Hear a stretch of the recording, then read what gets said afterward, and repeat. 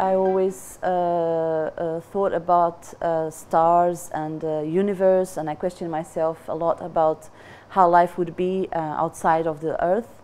And that was influenced a lot by my father, who was a meteorologist. And I remember ever being small and since a young age being really fascinated. So I wanted to be an astronaut for quite a long time, but at the same time I really enjoyed the ocean since I was very small. So I think I always had this love between the ocean and the space, and I kept growing up with this love constantly.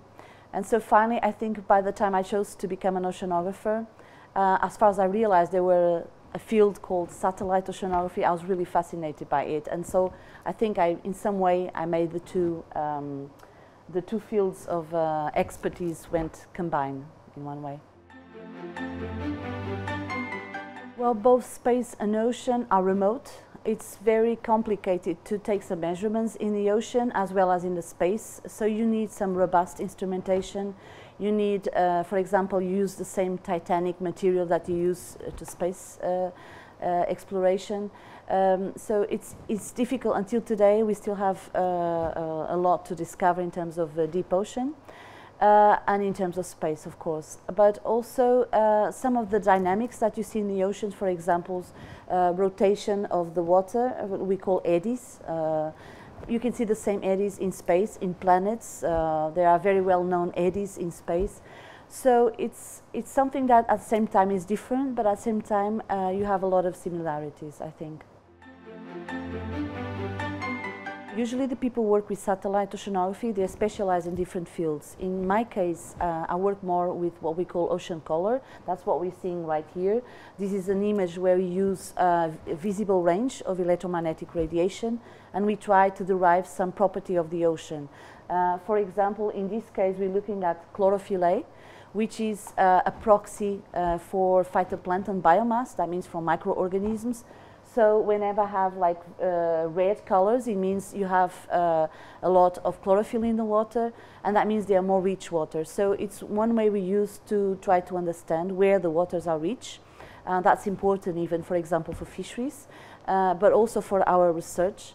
But we also use data from, for example, sea surface temperature, and that's important to understand a little bit about the thermal properties in the ocean, and this information is very important, for example, for climate change studies, for understanding the main currents. We also use altimetry data for mean currents, for example. And salinity, now it's a new actually satellite that is very recent, and that is providing some information about salinity. And so all of these informations are actually nowadays they're very commonly used if you work with oceanography, because the satellites can provide a very, very good coverage of the ocean, which would be very difficult by using traditional ships. Although we need them still today, but it's very expensive. They don't cover as much, it's more complicated. And with a satellite image, you can get a snapshot of hundreds and thousands of kilometers in the ocean. Usually we say in terms of Earth observation fields, we define 4 major fields, which is ice, land, ocean and atmosphere. So all of these main components of the Earth system are now being taken care, let's say, in terms of satellites. So for example, there was a previous ESA program, it's called MES. Nowadays it's being substituted by Copernicus, and there are new satellites going up in space, Sentinel-1, 2, 3, 4 and so on. And these satellites are actually going to cover the whole Earth, and their main purpose is actually to study Earth dynamics, anywhere from, as I said, from ice to ocean, atmosphere and land. So all the applications related with Earth observation are being taken care of by these new satellites. The Azores is considered a strategic place in terms of location in the ocean. It's located in the Northeast Atlantic. And so they were not in the past, they were not a coverage. Some of the satellites that passed, they were not actually covering this area. So initially we installed in 2001 here and what we call an HRPT station from NASA, and we are receiving some satellites, American satellites here, so we are processing the raw data and delivering a certain level, we call a level 1A to NASA. Every 15 days we are receiving.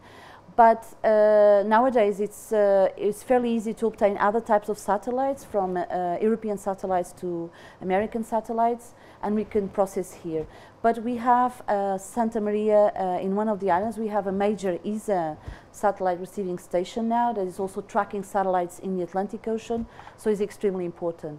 But when you think in terms of ocean, it's actually, the Azores are located also in a very important area, because they are a transition in the ocean from very rich waters in the north to very poor, and we say oligotrophic waters in the south. And the Azores are right in the middle. They're also the northern boundary of what we call the subtropical gyre. So we have influence from major ocean currents here, from the Gulf Stream to the Azores current to the south, North Atlantic current, and so it's a place where everything happens. We have very regular topography, but we have quite a large number of seamounts here, which are very important also, from hydrothermal vents. So we have they are volcanic islands, and they are active, and also on the deep floor. Ocean floor. So in terms of, for biodiversity studies, in terms of dynamics, ocean dynamics and circulation, is definitely what we consider a hotspot in the Atlantic. The girls are usually very good in sciences. My experience working with girls, they endure sometimes a lot more hardships, for example, from a cruise. I'll say some of the best people I had in the ocean, they were girls. So I think they don't have anything to prove, but basically they have to be stubborn. I don't think to be in science you need to be extremely intelligent, but you need to be stubborn. You need to feel the passion. And I would say that's the same for the girls and the men. But if a girl experiences some traumatic effect because of being a girl or because not being considered, I would just say don't think about it and just keep going on, because you are good. And so I think they shouldn't give up just because they experience some obstacles. But as I said, I think nowadays it's getting better and better. But still, you experience sometimes this discrimination. And I would say just be strong, keep going on, because you're going to get someplace. And the most important for me is that if you really love it and if you love science, then you're going to do it.